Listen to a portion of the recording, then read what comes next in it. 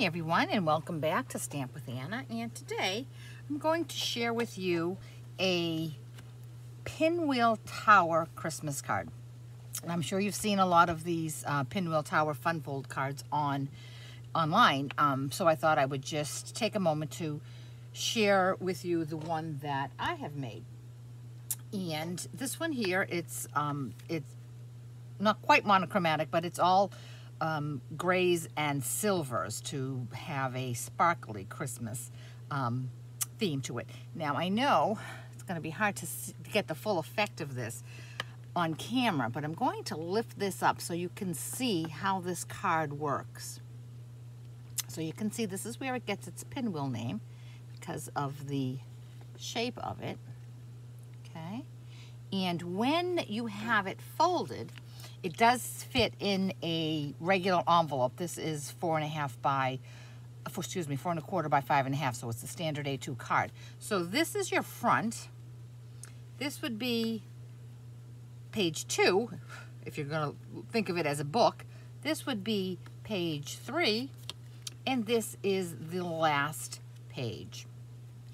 And so when it is standing up, again, I'm going to try to show you this so you can get the full effect of it. Here is, comes out of the envelope. Here it is, held up, and you flip. Page 1, page 2, page 3, and then you're back to page 1. I know it looks a little complicated, but trust me when I tell you, it is so easy to make. So I'm going to just explain and tell you what the products I'm using are as we go along, rather than give you a litany of what I'm using. So I'm going to put the card aside, okay? And the first thing we need to do is make our tunnel, which is this tube here. And for that, I have a piece of basic white cardstock. This is 4 1/4 by 4 1/4. Okay, now I'm going to score this, and these score measurements are super easy. I'm going to score at 1, at 2, at 3, and 4. Okay.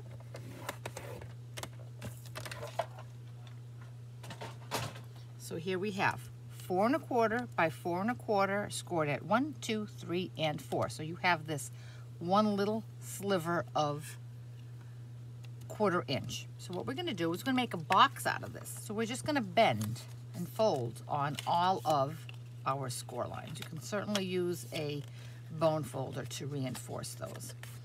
Okay. So as you can see, this is how it's going to go together. We're going to take this last piece and attach it to that 1/4 inch sliver. Now, to make it, you're not going to really see this when it's all put together, but to make it nice and finished and do it right, you are going to put the tab on the inside. If you put it on the tab on the outside, you're not going to be able to see that anyway. So if you make a mistake and it ends up on the outside, don't worry about it.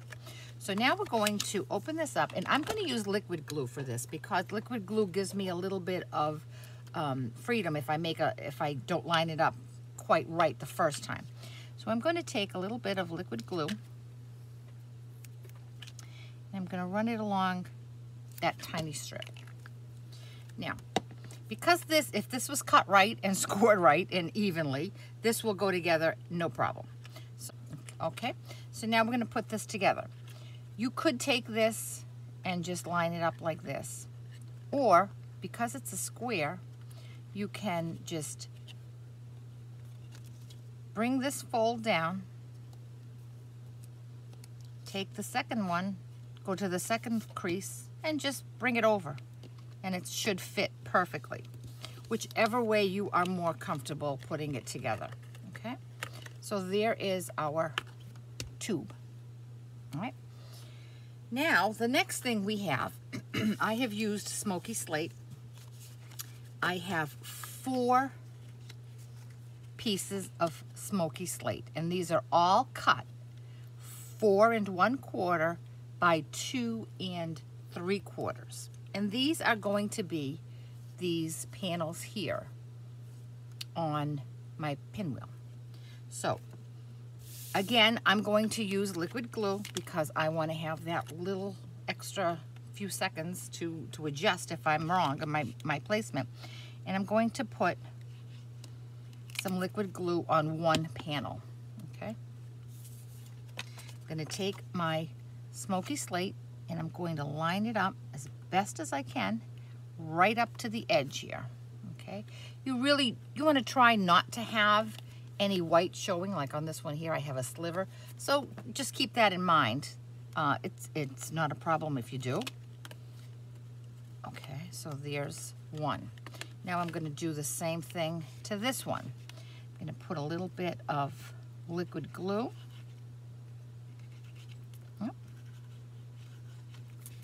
And I'm going to do the same. And I'm always going to have the piece of the tunnel to the left of me. Okay, so all of my panels are going in the same direction. Okay, so there's number 2. Now I'm going to open this up again, and here's a third one.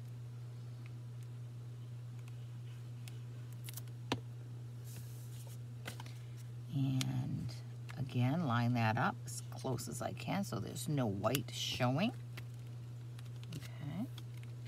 And then I have the last one. Whoops. This one came off. I'm going to open this up, and I have one more.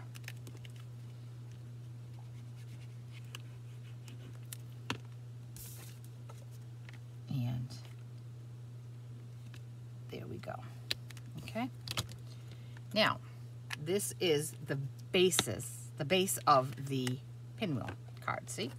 There it is. So you can see that's it. Now the rest of it is just a matter of decorating it however you want. Now, when I made this, when I made my sample, I had an idea of what I wanted to do, and I just put my pieces together, and then I, plopped them in, and I found that it didn't flow in the order that I wanted it to flow in. So I would suggest that you kind of sketch it out and you have an idea before you dive headstrong into it, so you're not pulling things apart like I did. Now, I have used smoky slate. If you had used white, you would have these panels empty and you could keep them empty. I chose to use the smoky slate because I decorated each panel. I don't have any whites. So I've decided that this is my front page. And I know that these 3 pages, well, this page, this side panel, and this page all have heat embossing on them.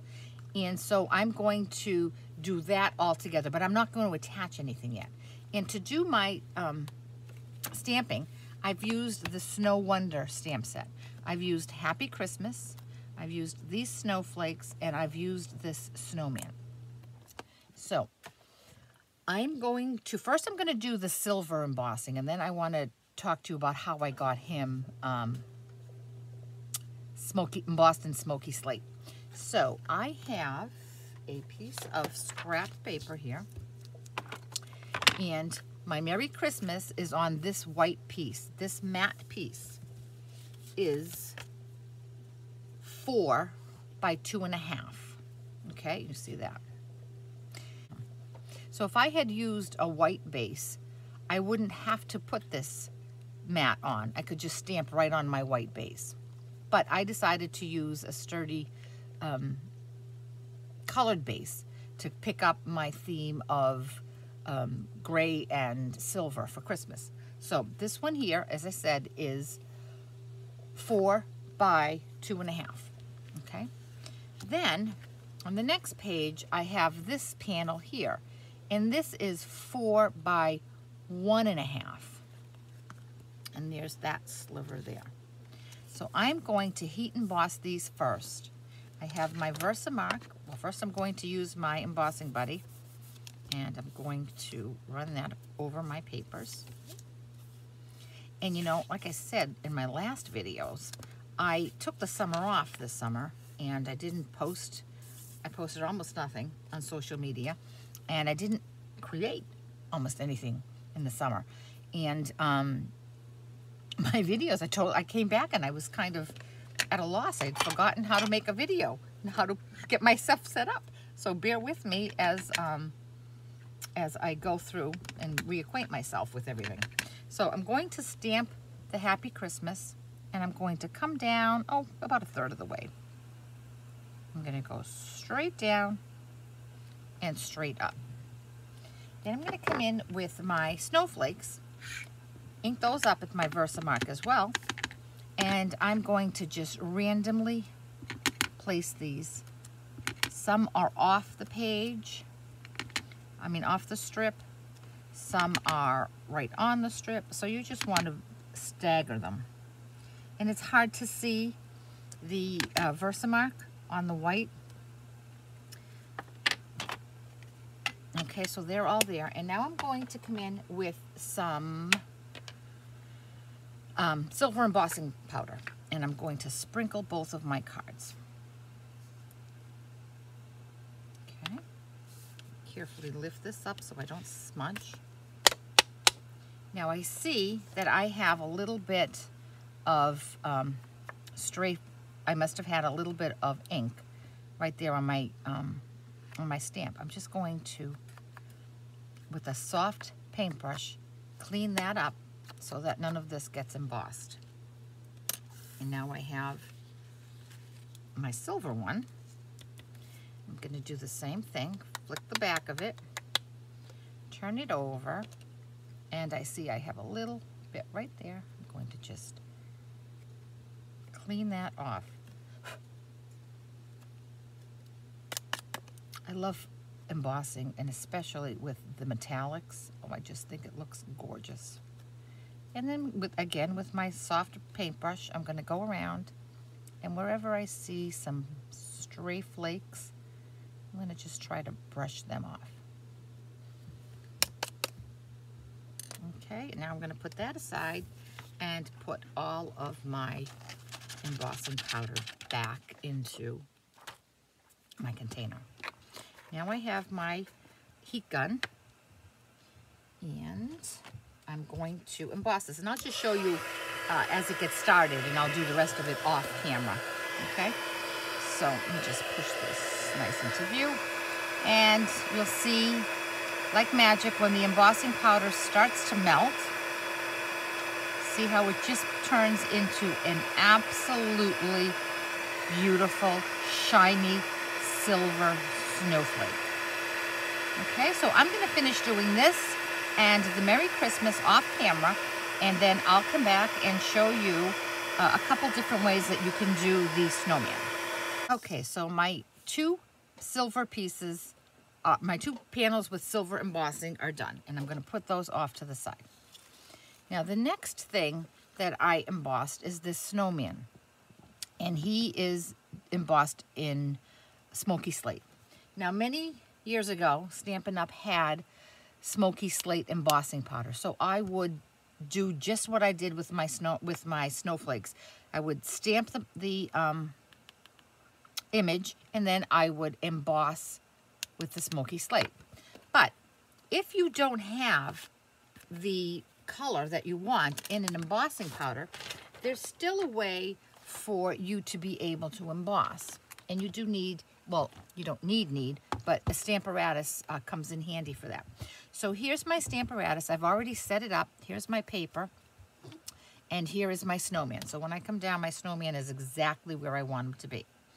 What I'm going to do is I'm going to ink up my snowman using smoky slate. And I'm going to come down and press. And there he is in smoky slate. Then I'm going to come in with my Versamark. I'm going to just clean this ink off of him, trying not to move him at all.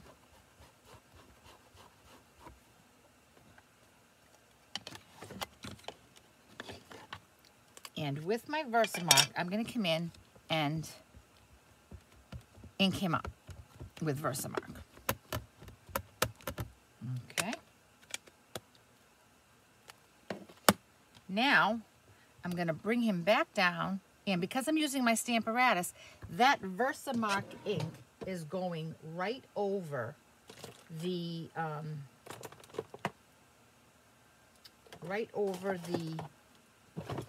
smoky slate. So when I put my embossing powder on this, the embossing powder is going to turn clear. Excuse me. The embossing powder is going to turn smoky slate. Okay, so let me show you what I mean. And here he is. So he has a layer of smoky slate underneath and a layer of Versamark on top. And now I'm going to put it on my scrap paper, and I'm going to take some clear embossing powder and sprinkle it. Now, because it's clear, that first layer of smoky slate is going to show up. Okay, so let me get my heat gun, and we're going to heat emboss him. And as you can see, when the embossing powder is melting, the smoky slate, which was the original color, is coming through. See how you can see that? And again, rather than have you wait for me to emboss everything, I'm going to go off camera, and then I'll come back and show you the end result. Okay, so here is my embossed snowman. Let me see if I can move him around so you can see the shine of where the embossing came through. So let me show you this one. Oh, where is it? This one here, I embossed it, and you can see his shine as well. I embossed it using smoky slate embossing powder that I had from many years ago.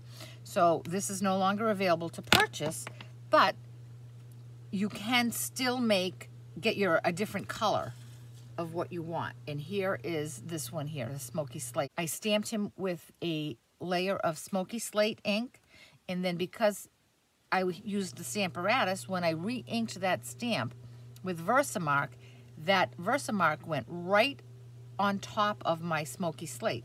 When I sprinkled clear embossing powder, when the embossing powder melts, that smoky slate comes through. So you can do it in two different ways. This way, the way I did it with the Stamparatus, it is a good way to do it if you don't have embossing powder in the particular color that you need. So that's all the embossing we need to do. So now I'm going to start to put my card together. And again, this is the front of my card. So here is my Merry Christmas. Okay. Before I attach that, I'm going to add some ribbon. And the ribbon that I used is this beautiful ribbon from the holiday catalog that is now out, and it's called Glittered Organdy Ribbon. And this is probably about 12, 13 inches. So I'm going to just bring this in and make a quick bow.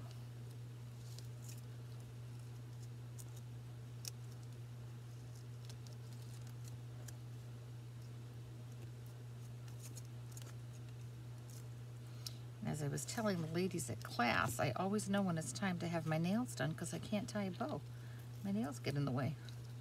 Here's my bow. I'm just going to fuss with it a little bit till I get it to look the way I want it to look. So I'm happy with that bow, and now I'm just going to attach it to my page. And I have my adhesive.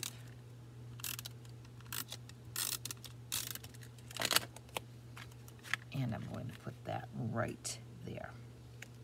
Okay. Now, this page here, this panel here, was done with the designer series paper that's in the, I think it's called Peaceful Place. One side is regular paper, and the other side, the flip side of each design is has little glitter, not glitter, has shine to it. So I used this piece here, and I just cut out the tree that I wanted. And the size of this is, again, 1.5 by 4, the same as the size of the snowflake one. I'm going to attach that here. Okay, so that's page 1 of my card. I'm going to open it up, and page 2 is the snowman on the right,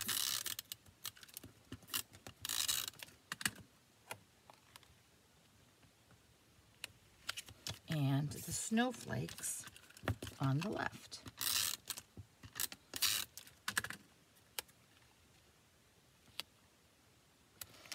Now on my snowman, I decided to bling him up a little bit because gotta have a little bit of bling, right? So I'm using some jewels, basic jewels, and I'm just going to put some on the snowman's buttons. Okay, put one there. Oh.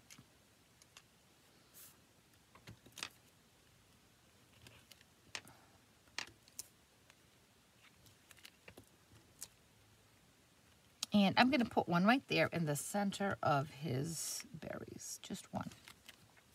And for good measure, because like I said, you can never have enough bling, I'm just going to scatter some. And I could obviously put some on the other section here where I have little spaces. So see here, I have this kind of wide space there. I'm just going to add one right there. And because I like to do things in odd numbers, I'm going to add a third one to this panel, and I'm going to put it right there. Okay, so that dresses up our snowman page just a tad. Okay. Now I'm going to do the third page. And as you can see on my sample, this one's going to be really easy. From the same designer series paper, I have another strip, and this is kind of a shiny snowflake, keeping with our snowflake theme. And again, look at the beautiful backside. Again, it is 1.5 by 4, and I'm going to put that right there. And then I have my white, which I'm just going to stamp my sentiment. That is going to be my the page that I sign my card on. Let me just find my ink.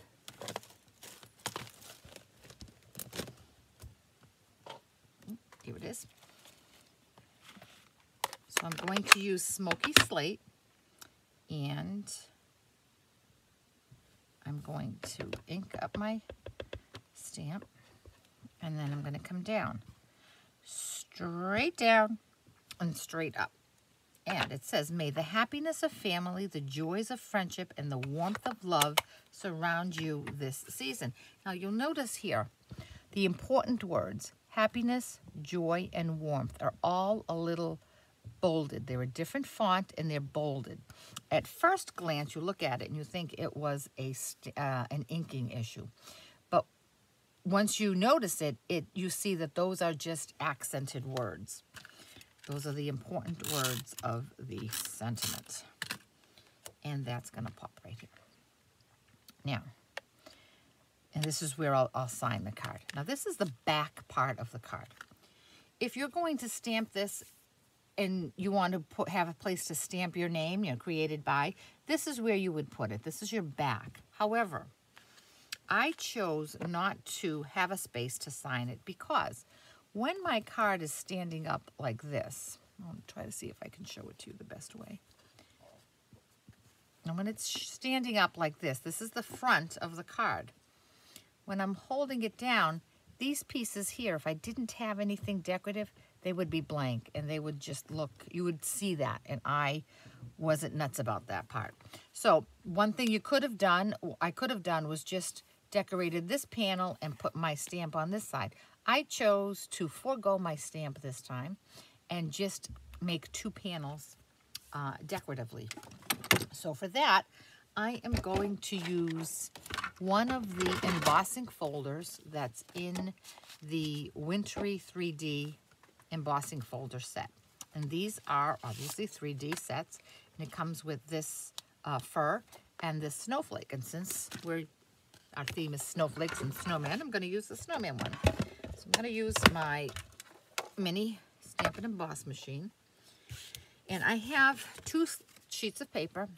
One is that same side panel size, 1.5 by 4, and the other is 2.5 by 4.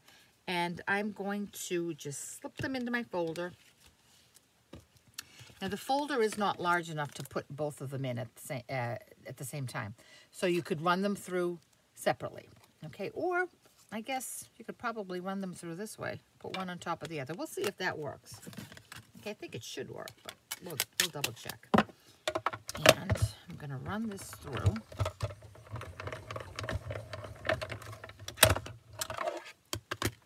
And moment of truth. There they are. It did work. Okay, great. So now I'm just going to attach that to the back side of my card. And liquid glue is a good adhesive to use when you're adhering embossed images like this, especially when they are 3D embossed, so they're deeply embossed. But for the sake of time right now, I'm just going to use my regular tape runner. And so there we have it, our beautiful Pinwheel Tower Christmas card. And again, it is page 1, page 2, page 3 where I will sign, and page 4. And I guess I'm just having a thought right now. If before I ran this through my embossing folder, I stamped my stamp created by and then embossed it, that would be a way to get my stamp on my my creation.